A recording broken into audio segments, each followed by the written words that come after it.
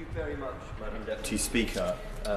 I beg to move that this House has considered the Health and Social Care Committee's report on cancer services and the Government's response to it. Now, I'm of course very grateful to the Liaison Committee for selecting this topic for debate in the Chamber today. We know that 1 in 2 people in the UK will develop cancer at some point in their lives. So it's no exaggeration to say this is an issue that affects everyone in the House, indeed everyone in the country in one way or another. It's touched my life to the worse many times, and I'll touch on that later. It's why the Health and Social Care Select Committee produced a report on cancer services earlier this year, and I pay tribute to my predecessor in that role, my right honourable friend, the member for South West Surrey, for his leadership in producing that work. And that statistic, that awful statistic, is why I have made cancer a priority for myself as the new chair of the committee. Now, our report found that great strides had indeed been made in improving survival from cancer, thanks to the tireless work of our scientists, our researchers, our doctors, our nurses, and others, including ministers, over many, many years. More than half of people diagnosed with cancer now live for 5 years or more, compared to only 1 in 3 people 50 years ago. But we also heard, Madam Deputy Speaker, that cancer survival in England, and indeed the rest of the UK, continues to lag behind comparable countries around the world. The International Cancer Benchmarking Partnership explained that just under 60% of people diagnosed with bowel cancer in England, for instance, will live for 5 years or more. That figure compares to 66.8% of people diagnosed with bowel cancer in Canada and almost 71% in Australia. The pattern is seen in many other cancer types, including lung cancer, which of course took our great friend James Brokenshire last year, pancreatic cancer, which took my own father, who was diagnosed in September of 2019 and was dead 3 days after the general election that December, and ovarian cancer, which has also touched my family and so many people. We had target ovarian cancer in this House last month, sorry. And my good friend, the member for Washington North, I believe, who chairs that all-party group, led their reception downstairs in the Churchill room, and they launched their Pathfinder study, Faster, Further and Fairer. And that notes that 4,000 women a year still lose their lives to ovarian cancer, and I would highly recommend its excellent work, its excellent report to members. Now, we know that one of the biggest reasons for this gap in survival, that I quoted some comparative figures there, is that the NHS does tend to diagnose fewer cancers at an early stage, when it is, of course, much more treatable. Early diagnosis of cancer is magic key, as has been said so many times from these benches. Now, NHS England has set a target to diagnose 75% of cancers at an early stage by 2028, compared to around 54% today. And achieving this, we say, would make a huge difference to outcomes.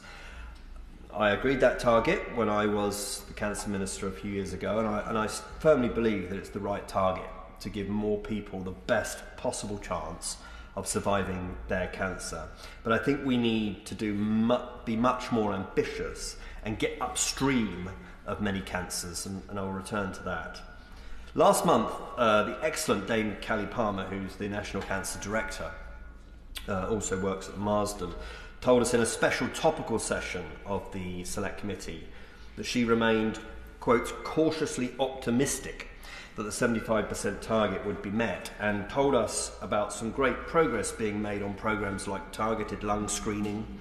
We've all heard about the supermarket checks, which is diagnosing lots of early stage lung cancers in the pilot studies, and has great promise actually. But Dame Callie's optimism I have to say, was not entirely shared by many experts who gave evidence to our inquiry into cancer services.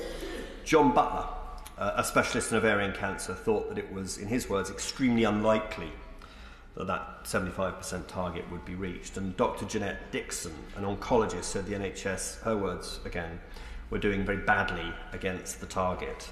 This is a worry. Regrettably, we concluded in our work that the NHS was not on track to meet the 75% target. And I have to say it's a judgment that was shared by the committee's independent panel of experts who evaluated government progress on cancer services. Now, the government responded to us and said that it was premature to say that progress towards this target is off track. But the National Audit Office found that 56% of patients are being diagnosed at stages 1 or 2 so far this year, which is the same proportion as when I made the target in 2019. And of course, it's below the level of improvement required to reach that 3/4 target of early diagnosis by 2028. And Madam Deputy Speaker, I don't agree that it can ever be premature to call for more to be done to make progress on early diagnosis, when failing to achieve the target could mean so many hundreds of thousands of people missing out on an early cancer diagnosis and of course a better chance of living for longer and surviving their cancer. Now, the committee heard extremely powerfully why it's so important to make more and faster progress on diagnosing cancers earlier.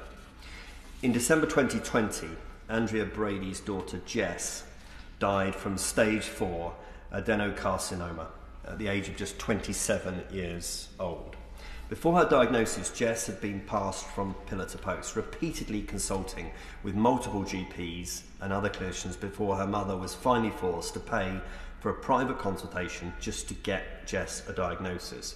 By that point, tragically, it was too late. Jess passed away in hospital three and a half weeks after she was diagnosed. So meeting the target of diagnosing 75% of cancers at an early stage would mean thousands of people being given a better chance of surviving their cancer and thousands fewer families having to suffer such terrible losses. And that's why we called in our report for the then promised 10-year cancer plan to kick-start progress on early diagnosis. We called for it to consider more radical proposals on how to diagnose more cancers at an early stage and to include an associated workforce plan to reduce the diagnostic bottlenecks in the system. And there's good work ongoing, and I know the Minister will talk about this later on. New research like the NHS Galleri blood test trial could be potentially transformative. Indeed, last month our colleagues at NHS England would not be drawn on whether there is a need for a new 10-year cancer plan, as previous governments have promised.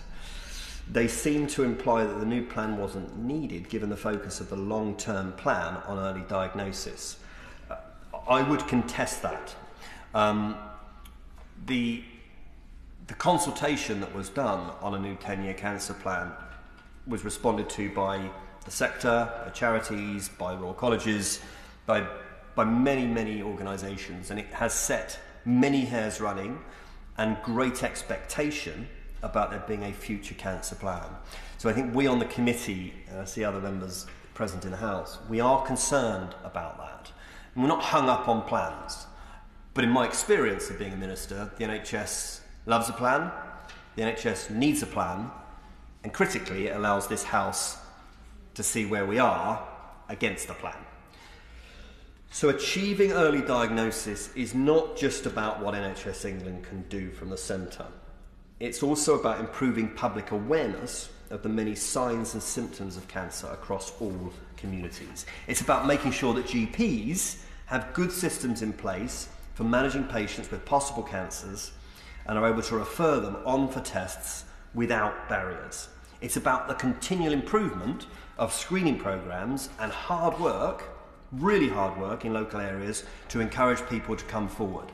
And of course, this is one of the great promise of the new integrated care systems, working with the cancer networks, the cancer alliances, to deliver on that system population, that system early diagnosis, system prevention. And it's about focusing research and innovation on developing new ways to detect cancer, especially those which are hard to diagnose, and ensuring the NHS is set up to roll out new tests quickly. And I referred to Galleri earlier, and I mentioned earlier about upstream cancer. And we're going to be doing a piece of work next year that I loosely call Future Cancer, because it is important, of course, that we diagnose cancers early, and that is the basis of the remarks I'm making today. But at the moment, largely what we do is diagnose cancers, and then when they are symptomatic, and hopefully we catch those symptoms early and then we treat them early, and many cancers, not all, are preventable when that happens. What I'm interested in, as well as that, is future cancer. So where can we get upstream of this? Where can we use our genomics, the NHS's new genomics strategy? Where can we use biomarkers to get ahead of that? And there are big moral and ethical questions that poses to us as a society. But this should not be a reason why we don't go there. It should not be a reason why we don't have that ambition. So all of this is about making sure that there is enough staff and machines in the system to do even more tests and give many more people the best possible chance of being diagnosed with cancer at an early stage. Now, the 10-year cancer plan should look again to make sure the government is truly pulling out all the stops to get to 75% at the early stage by 28. I hope the Minister will confirm the government is still committed to doing this work. And of course, early diagnosis means little if there's not sufficient capacity to provide people with the right treatments at the right time. Unfortunately, the latest data suggests that there has been a decline in the NHS's ability to provide this treatment. Whilst the vast majority of people do still receive timely treatment following a cancer diagnosis, in September nearly 10% of people waited more than a month for their first treatment following a diagnosis, compared to less than 5% in 2019. That's more than 2,400 people having to wait more than an entire month to begin their cancer treatment, more than double the number waiting that long 2 years prior. As the former cancer director, Professor Sir Mike Richards, a giant in this area, often says, when you're waiting for a cancer diagnosis or treatment, it's not the 31 days that really matter, it's the 31 nights. And I know that people around the country will understand that. With great pleasure. I'm grateful, and I wish to commend the Honourable Member for Winchester, the Chair of the Select Committee, for an excellent report and for an excellent analysis of the problems and the way forward. But he did refer to the latest cancer waiting times, and it's quite timely we're having this debate today, because the new cancer stats have been published by NHS England today, and they do actually show the position's worsening. In October of this year, 39.7% of cancer patients waited beyond 62 days for cancer treatment between urgent referral and treatment. So I think there is an urgency in addressing some of the issues the Chair raises. Indeed, and the reason why we had Dame Callie and actually Professor Peter Johnson, who's the National Clinical Director for Cancer, into the Select Committee a couple of weeks ago is because the NHS has set itself a deadline of next spring, which actually was this spring, to get back to the 62-day wait. And I have everything I have crossed that they can get there, but they need to make it happen. And I know they are relentlessly focused on that. I know the Minister is relentlessly focused on that, but we've got to help them get there. So the committee also heard about the challenges facing surgery and radiotherapy services, which is rather timely that the Honourable Gentleman should intervene on me at that point. I suspect he may speak about this later. Professor Pat Price, who he and I are going to meet early in the new year, who's a consultant oncologist at Imperial College in London, told us that radiotherapy services were lacking staff and machines to be able to deliver the best possible care, and that services were struggling to deliver the level of activity needed to catch up with the cancer backlog. And I will let the Honourable Gentleman expand on that a bit later on. Professor Mike Griffin, Professor of Surgery at Newcastle University, also highlighted workforce shortages as a significant barrier to effective cancer surgery, but he also told us about the organisation of services. Now, because cancer surgery is often co-located within general, acute and emergency care, it can be subject to delay because of capacity shortage, and this was a particular problem, of course, during COVID. In some places, but not everywhere. In my trust, Hampshire Hospitals, they did a brilliant job to keep cancer surgery on track at all times through doing it off-site, and I pay tribute to Alex Whitfield and her team at Hampshire Hospitals for the organisation that they made with Sarum Road Private Hospital in particular to make sure that patients continue to get their cancer treatment. Professor Griffin called for more ring-fenced hubs to be developed so that cancer surgery can continue even when there are severe pressures on acute care. And I hope the Minister may refer to that when she winds up. Now, growing the workforce, investing over the long term in machines and IT, reorganising services to create more cancer surgery hubs, these are in the government's gift, which is why we recommended the government should consider these actions in developing the 10-year plan. Now, without a wider focus on removing the barriers to the NHS delivering the best possible cancer treatments, the potential gains of earlier diagnosis may not be realised. And given the number of people presenting with cancer at the moment, which is of course a good thing, and many of them will not have cancer. They will present with suspected cancer. Many of them will not turn out to have cancer. But where they do, we need to obviously to move on that, which is why treatment is the other side of the same coin. And of course, just as further progress in early diagnosis will depend on research and innovation to develop new tests, improving cancer treatments will require new and more advanced techniques to be developed and then implemented into the NHS. We found in the committee report that the UK is a genuine world leader in research, and it is. There are unique aspects to the NHS which make it an effective partner for research organisations. We also heard there are significant barriers to researchers accessing the data they need to quick and equitable patient recruitment to clinical trials and to staff having the time they need to take part in research. Now, the government set out several steps it's taken to improve access to data and improve flexibility for staff wanting to take part in research. This is very welcome. But research by Cancer Research UK has found that the UK's recovery from the pandemic in clinical trials continues to be outpaced by other comparable UK countries. NHS England themselves told us that supporting clinical research into cancer is not their responsibility. So it's clear a wider effort is needed to make sure cancer research taking place in the NHS is well supported and aligned with the priorities for cancer services. Another reason why the plan, I would suggest, is important. Finally, we heard there is significant variation in outcome for people diagnosed with cancer, depending in part on the type of cancer they're diagnosed with, but also demographic factors. The government told us it will be addressing these differences through the Levelling Up white paper, but also through the Health Disparities white paper by addressing issues like smoking and obesity, which are more prevalent in our more deprived communities.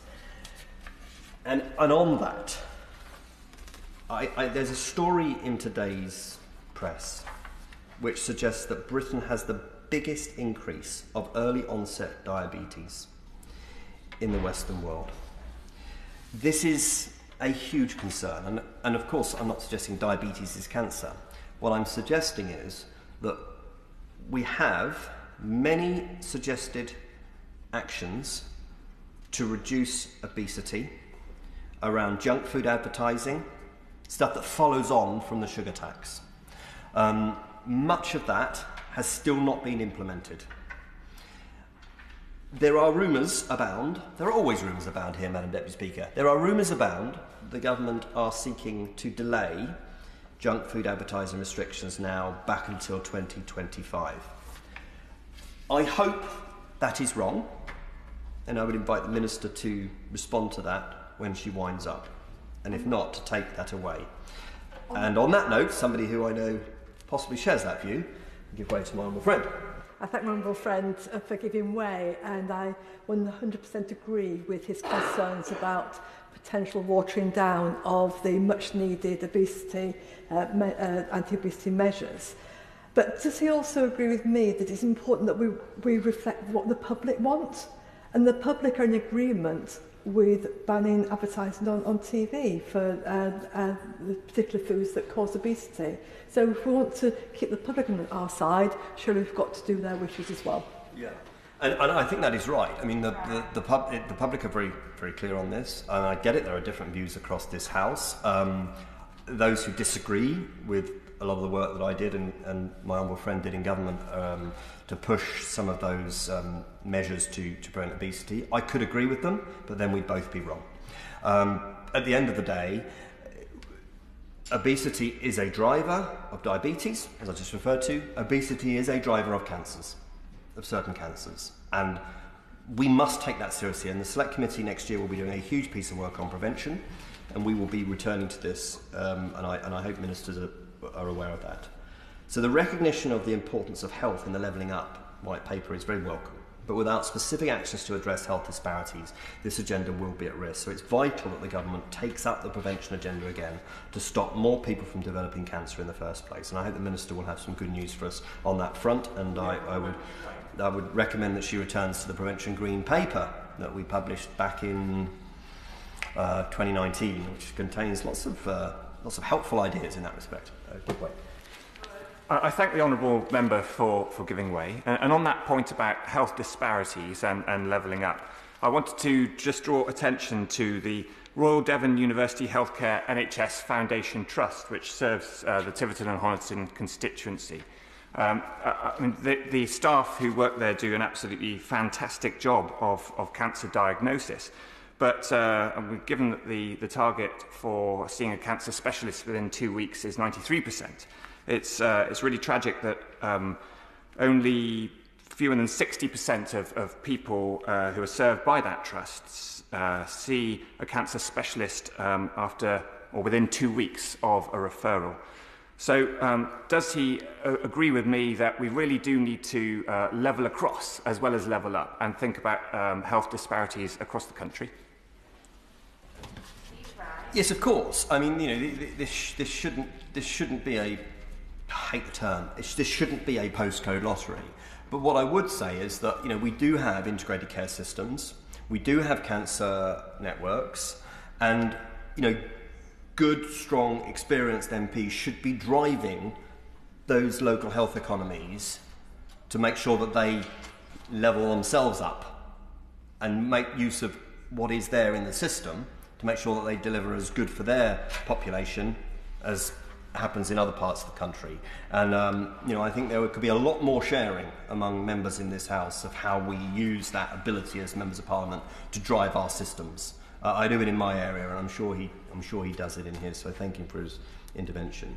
So there are issues of variation affecting cancer, specifically like proper screening uptake among certain groups, lower referral rates for some cancers in certain areas, and higher rates of less survivable cancers among more deprived groups. We call for NHS England and the Office for Health Improvement and Disparities to produce an action plan for addressing disparities in cancer, and for the much talked 10-year cancer plan to include a specific action schedule for rarer and less survivable cancers. This remains for us a vital aspect of improving cancer services, and we hope that the long-term cancer plan, should one arrive, makes this part of its work. Last month, NHS England made it clear to us they were focusing on delivering the NHS long-term plan for cancer. And in many ways, this emphasis on delivery is, of course, welcome. And the programmes being implemented as part of that work are positive, and I've covered some of them today. But recent research from the International Cancer Benchmarking Partnership has shown that national cancer plans are worth far more than just the paper they're written on. The ICBP found that countries who've made the biggest improvements in cancer since 1995 are those who have ambitious, detailed and costed plans for improving cancer services that are open to scrutiny by those whose job it is to do that, i.e. us.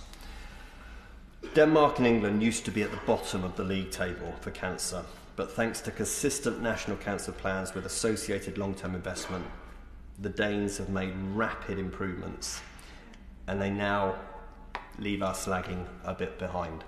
So in conclusion, Madam Deputy Speaker, the Health and Social Care Committee's report on cancer services, the 12th report session, found that there are many areas where the government and the NHS are doing really good work and using the unique benefits of our National Health Service. But there are other areas, too many areas, where we can go further and faster to improve cancer services and outcomes. And I hope the government will confirm it intends to do so through the promised 10-year cancer plan when we hear from the Minister later on. Thank you.